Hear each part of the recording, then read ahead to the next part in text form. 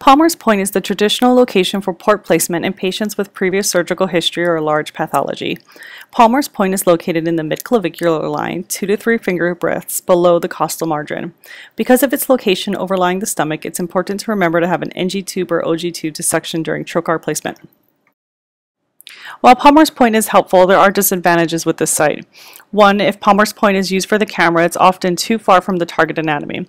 Also, due to its location on the left side of the abdomen, visualization of the right side of the pelvis will be difficult if a large uterus is present. 2, the port may become blocked by bowel once the patient is in Trendelenburg, thus limiting its use for insufflation during surgery. 3, due to its location, once operative trocars are placed, it is not uncommon for this port to no longer be used. As an advanced laparoscopic surgeon, we encourage you to limit the number of non-functioning ports for improved cosmetic results. 4. This location cannot be used if there is a history of left upper quadrant surgery, including spleen, liver, and stomach. This is becoming a more important consideration as more people undergo gastric bypass procedures. Finally, 5.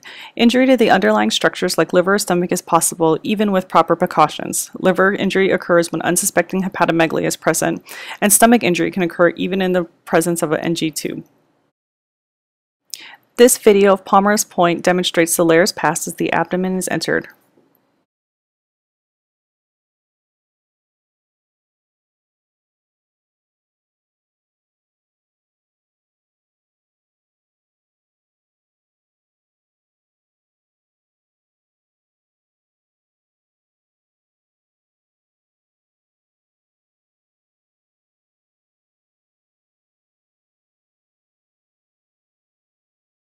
Liver injuries at Palmer's Point occur primarily when unsuspecting hepatomegaly is present.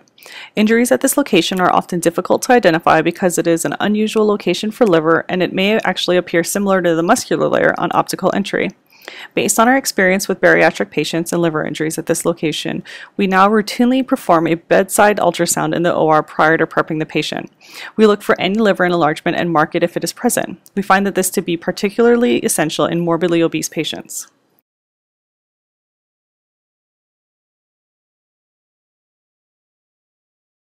For the last 2 years, instead of using Palmer's Point, we have been using Guan's Point with excellent results. Guan's Point is located midway between the xiphoid and the umbilicus and approximately 1 to 2 centimeters off the midline, which aids in avoiding the falciform. The port can be placed on either the left or the right side depending on the patient. What we like about Guan's Point is that it allows the port to be used the entire procedure as the camera port. In our experience, this location avoids adhesions frequently encountered with previous vertical incisions. Additionally, the layers are similar to the umbilicus, so the anatomy is already familiar to many laparoscopists. Finally, the location virtually eliminates the risk of stomach or liver injury. However, given the location, there are the same risk of major vascular injury as there is with an umbilical port placement, so caution must be exercised. This patient was undergoing a total laparoscopic hysterectomy for endometrial hyperplasia. Her past medical history was significant for morbid obesity with a BMI of 61.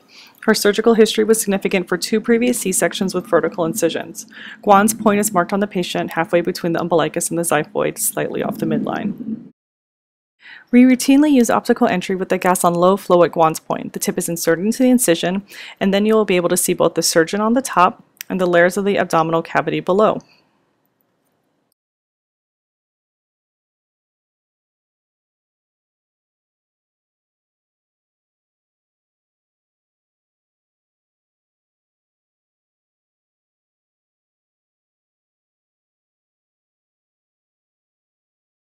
Once entered, the gas was allowed to fill the abdomen, allowing careful inspection.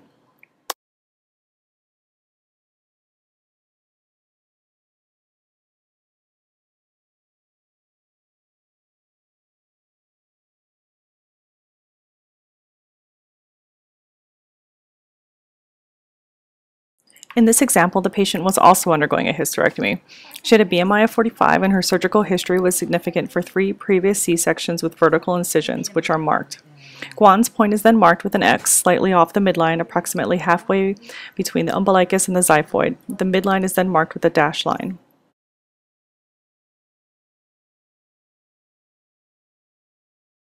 In this video, we have slowed down the entry slightly so that you can appreciate the single muscle layer as it passes by. Once we entered, both the uterus and omentum were densely adhered to the anterior abdominal wall. While Palmer's point could have also been used here, by utilizing Guan's point, we were able to complete this procedure with only 3 5mm incisions, and she was discharged home on the same day.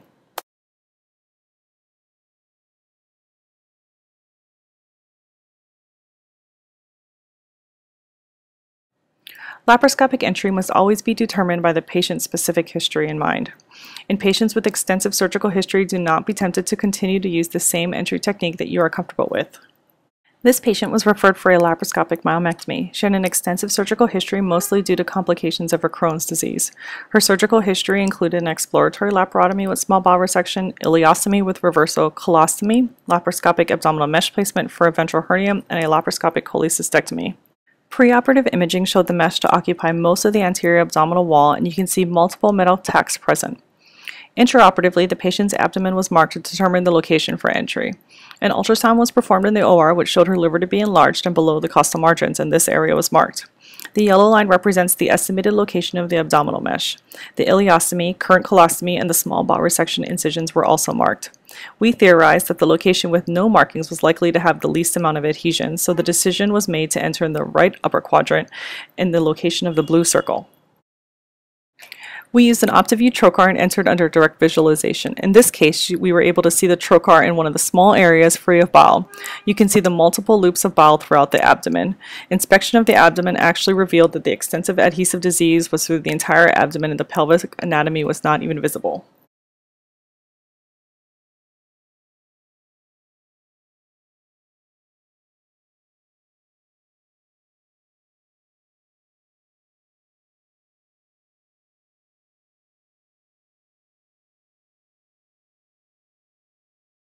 In conclusion, preoperative ultrasound should be performed in morbidly obese patients, particularly if a left upper quadrant entry is being considered.